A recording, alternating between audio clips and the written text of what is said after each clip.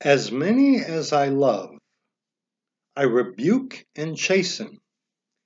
Be zealous, therefore, and repent.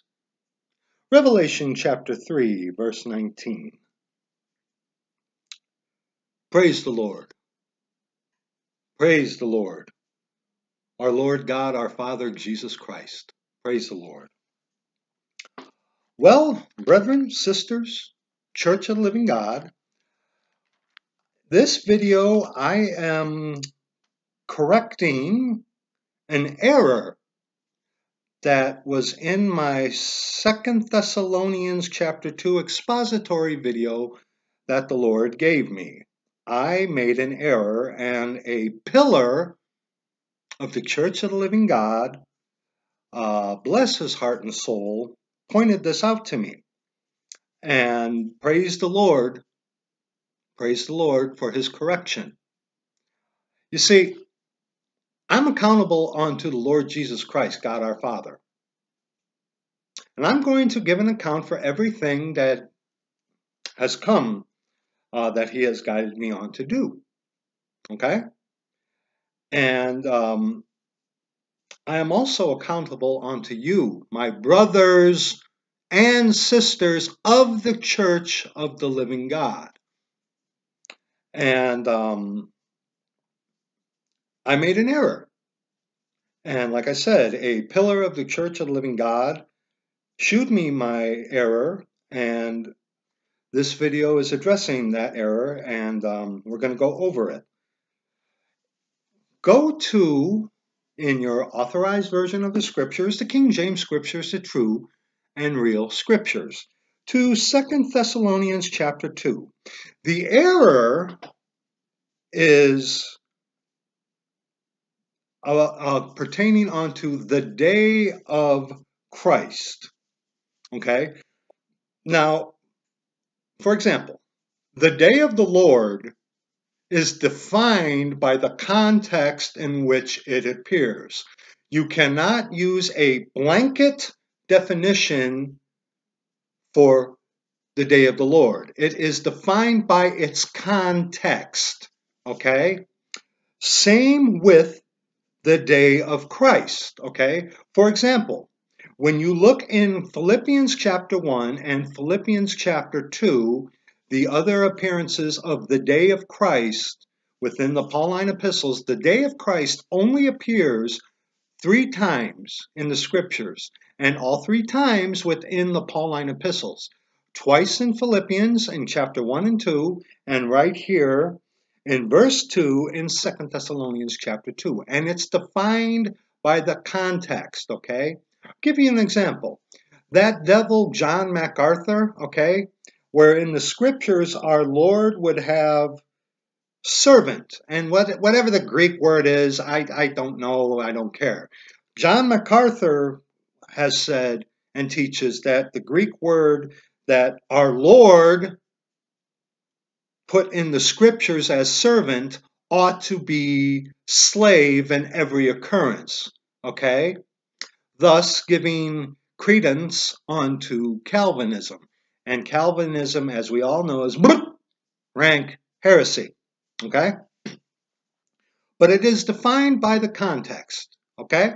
So, 2 Thessalonians chapter 2, let us read from verse 1 on to verse 8, okay? Follow me along in the Scriptures. We begin. Now we beseech you, brethren, by the coming of our Lord Jesus Christ and by our gathering together unto him. Coming of our Lord Jesus Christ and by our gathering together unto him. Reference unto the catching away, okay?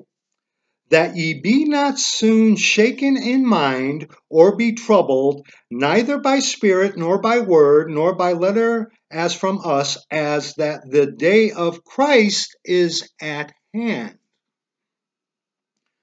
Let no man deceive you by any means, for that day shall not come, except there come a falling away first, already happening, and that man of sin be revealed, the son of perdition.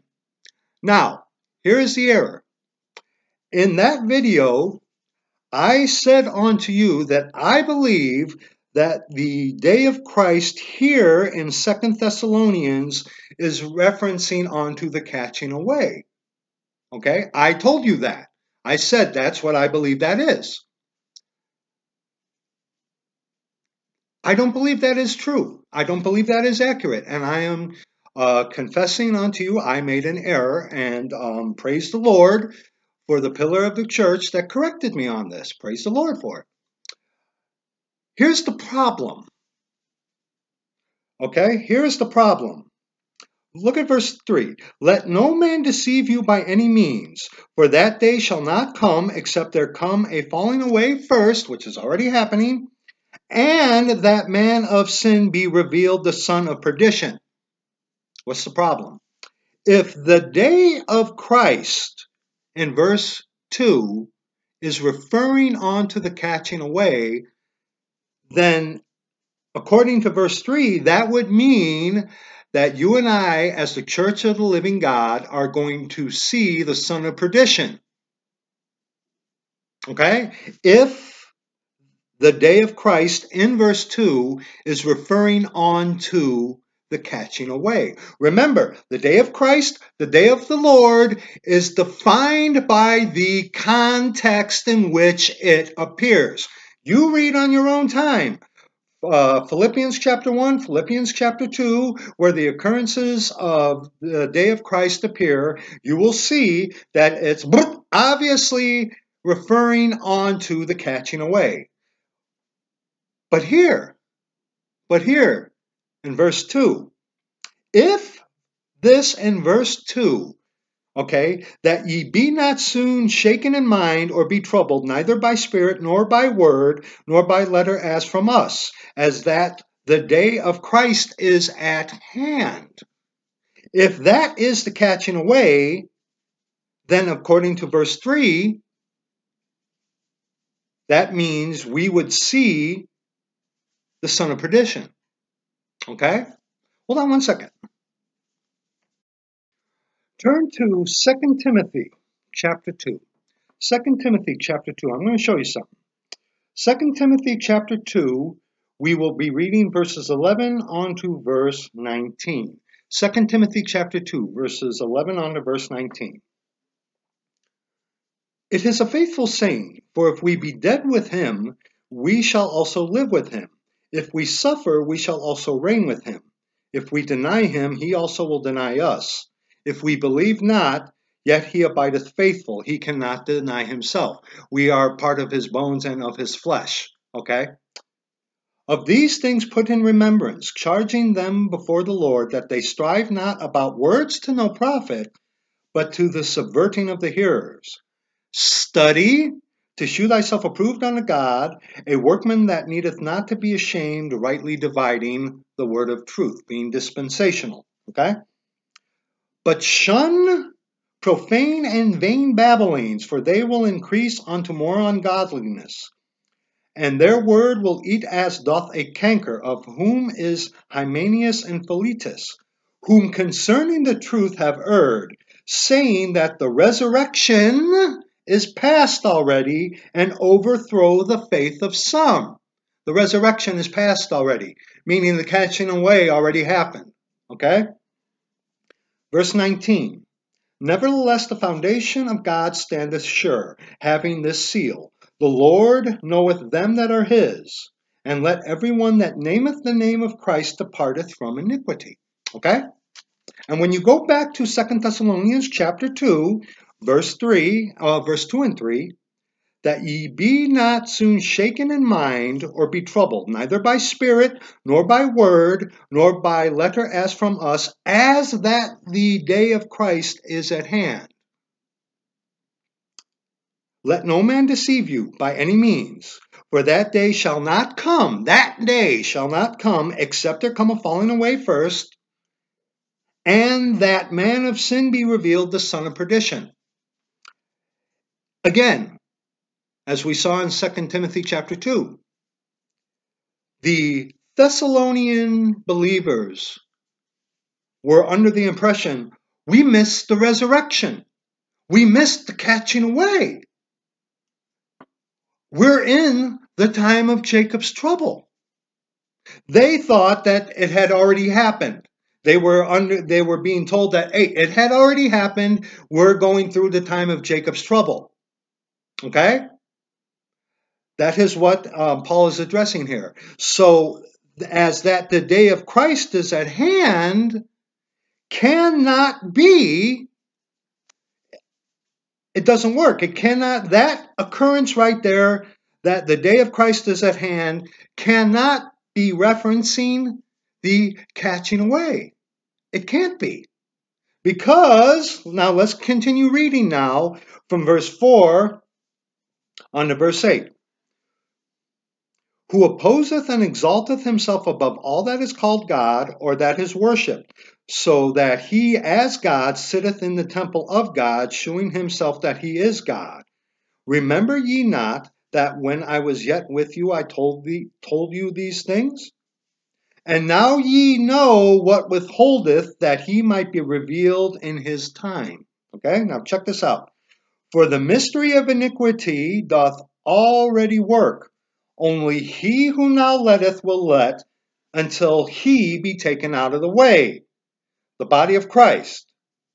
Okay, we are his bones and flesh. We are connected to the Lord Jesus Christ. God our Father, our Lord Jesus Christ is omnipresent. He's not going to leave the earth. Okay, he's going to be pouring his wrath upon the earth for 7 years during the time of Jacob's trouble. Okay, we get taken out. Verse 8, and then shall that wicked be revealed, whom the Lord shall consume with the spirit of his mouth, and shall destroy with the brightness of his coming. We leave, okay, and then shall that wicked be revealed. We go up, and then shall that wicked be revealed, the son of perdition, okay? We go up, son of perdition. Okay? Is it right away? Is it like immediate? Maybe, maybe not. But the point is, we go up and then that wicked shall be revealed. You and I as the church of the living God will not be seeing the son of perdition being revealed. We will not see the son of perdition. Okay? So then, again, when it comes to verse 2, as that the day of Christ is at hand, let no man deceive you by any means, for that day shall not come, except there come a falling away first, comma, and that man of sin be revealed, the son of perdition. As that day of Christ is at hand, in context at what we just looked at, and keeping in mind verses 7 and 8, that he who now letteth will let until he be taken out of the way, church of the living God, the body of Christ, and then shall that wicked be revealed. The day of Christ in verse 2 is referring on to the second coming. Because look at it. It cannot be referring on to the catching away. Because if it were, then you would have a contradiction, wouldn't you? And God's word, the scriptures, do not contradict, do they? Do they? And like I said, the day of the Lord, the day of Christ, is defined within the context in which it appears. You cannot blanket it with a single definition. You can't. You would be in error. I was in error on that. The day of Christ in 2 Thessalonians chapter 2, verse 2, cannot be referring on to the catching away. It cannot be. In this occurrence of the day of Christ within the context is referring on to the second coming. Because verses 7 and 8, for the mystery of iniquity doth already work, only he who now letteth will let until he be taken out of the way, and then shall that wicked be revealed. Okay? We go up And then that wicked shall be revealed, the son of perdition. Okay? So, again, in verse 2, the day of Christ has to be referring on to the second coming in that context. Whereas the day of Christ in Philippians chapter 1 and 2 is clearly referring on to the catching away. It's defined by the context. It's not a blanketed meaning for every occurrence. Okay? That leads to error. Okay? So, thank you unto the pillar of the church that corrected me. Thank you unto the Lord Jesus Christ for as many as he loves, he rebukes and chastens. Be zealous, therefore, and repent. And like I said, brothers, sisters, I'm accountable unto the Lord Jesus Christ, and I am accountable unto you. I made an error. Please forgive me of my error. And thank you unto our Lord Jesus Christ. Thank you, Lord Jesus Christ, and unto the pillar of the Church of the Living God, who pointed out my error in the most loving way possible. Thank you, brother. Thank you. Thank you very much. And also, too, I want to just address unto all of you who have shown great charity unto the least of all men, the least of all saints, a sinner who is chief, your servant. Thank you very much, brethren, sisters, Church of the Living God. Anyway, that's going to be it for this video. I love you. Thank you. Thank you. Bye-bye.